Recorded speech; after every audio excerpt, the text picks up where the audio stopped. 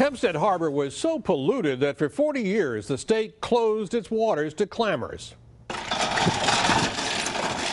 Last week, the DEC reopened much of the harbor to clamming, marking a victory for a coalition of local governments who cleaned up a harbor that was considered an environmental disaster in the 1970s.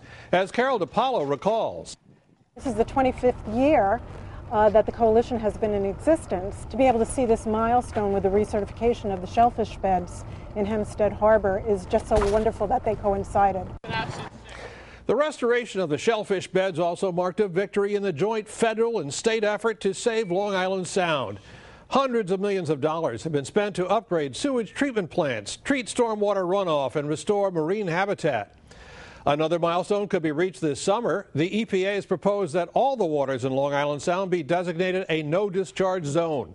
When the rule is finally adopted, New York boaters will have to use pump-out facilities for waste disposal. And there's more good news about shellfish. Hard clam catches have tripled in the past decade, and more acreage has been open to clamming, especially in Hempstead Harbor. All good signs. Besides, clams can actually clean up waters in our bays, as each clam can process up to 50 gallons a day of water, filtering out impurities. In fact, the Long Island Sound study is funding research to determine whether clams can be used strategically to improve water quality in waters off Bridgeport. But the best way to celebrate the return of clams is to savor them raw on the half shell, including those dug in Hempstead Harbor. For Cablevision, I'm Peter Kohler.